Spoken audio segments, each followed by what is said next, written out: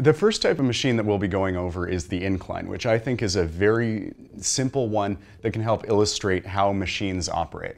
Remember that once again with machines we're trying to get the same amount of work, but we're going to trade force for distance. And by doing that we confer a mechanical advantage on the person who's trying to accomplish the work. So here's an example of an incline where you have a 10 kilogram object that you're trying to lift up 1 meter.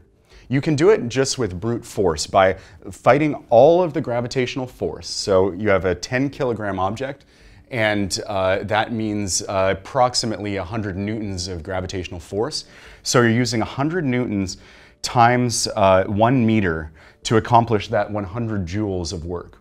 However, by using a ramp that has a distance of 4 meters, you can reduce the amount of force necessary but still accomplish the exact same work. You have this object that is getting to the same final position, and that's the whole point of a machine like an incline.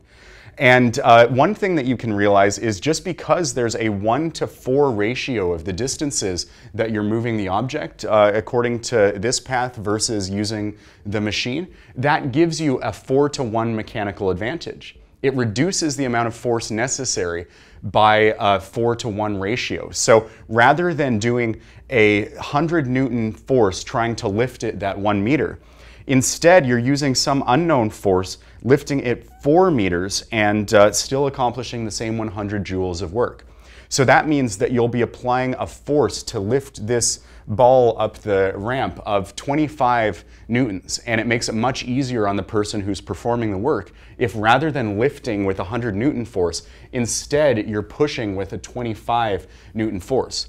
So whenever you're trying to figure out how much of a mechanical advantage a machine is giving you, or how much less force you have to use, you can look at the ratio of distances in order to figure that out.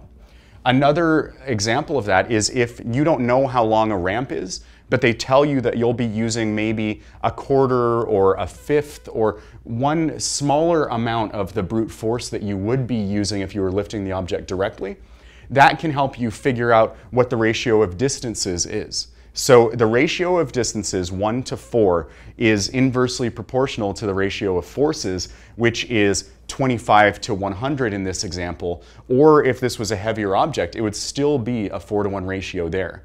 And so if you understand how an incline works, this really helps underscore why all machines operate according to these same principles.